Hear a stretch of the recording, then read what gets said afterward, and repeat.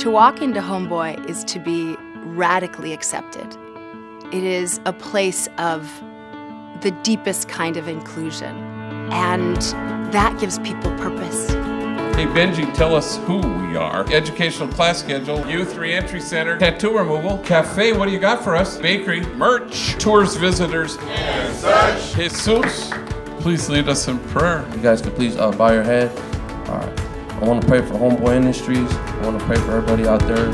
When I first came to Homeboy, I didn't really know what to expect. When I walked in, it was so much love given to me to where it was like, oh, I can relax. After all that time in prison, you know, there's a lot of anxiety. As soon as I walked through those doors and Father Greg hugged me, I just felt like I was home.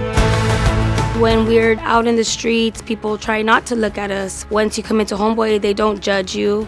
Like, they literally do see you. You know, you don't get to pick where you grow up. You don't get to pick your family. You don't get to pick the stuff that you're born into. I learned how to be a father. I learned how to be a son. I learned how to be a man. Like everything. I learned almost everything at Homeboy. Before Homeboy Industries, my life was a mess. I didn't have a relationship with my mom, and when I was in prison, she wrote me a letter. She begged me to just get my life back together.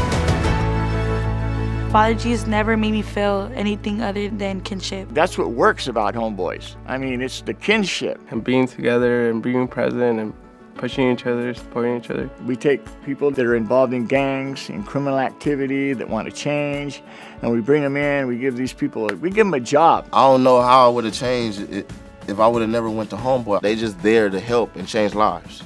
So that's important, because it changed my life. I don't think I would still be here today if it wasn't for God, first of all, but then Homeboy Industries too. Father Greg, like, what do you want me to do?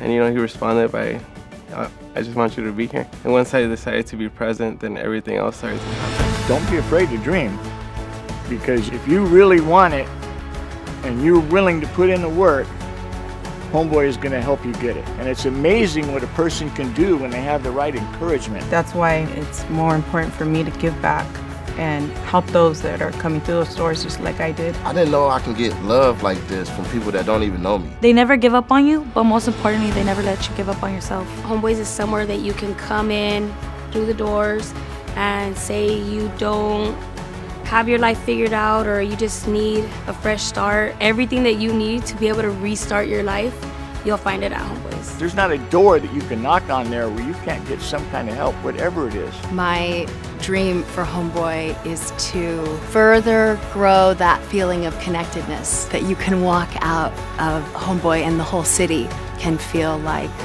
we all are connected and belong to each other. I want to pray for Father Greg wherever he's at, and I just want you to protect us over the weekend, and yeah, that's it.